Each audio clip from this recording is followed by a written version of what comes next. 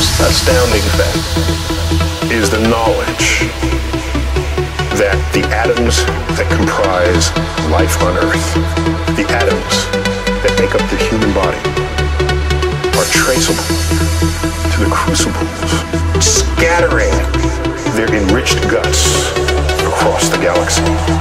Guts made of carbon, nitrogen, oxygen.